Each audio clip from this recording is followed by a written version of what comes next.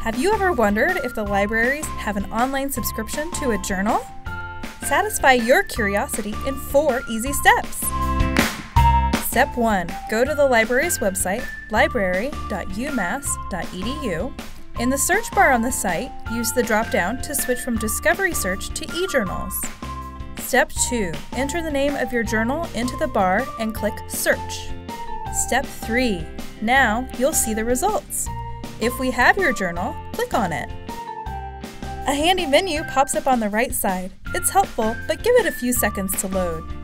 Step 4. You may have a few choices where to get the journal. Make sure to check the dates to see which ones have full text for the years you need. Click on the Get Full Text and you'll go straight to the journal if you're on campus. If you're off campus, you'll need to put in your net ID and password first.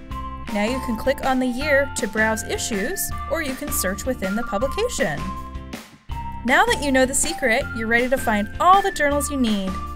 Need help? Ask us at libanswers.library.umass.edu.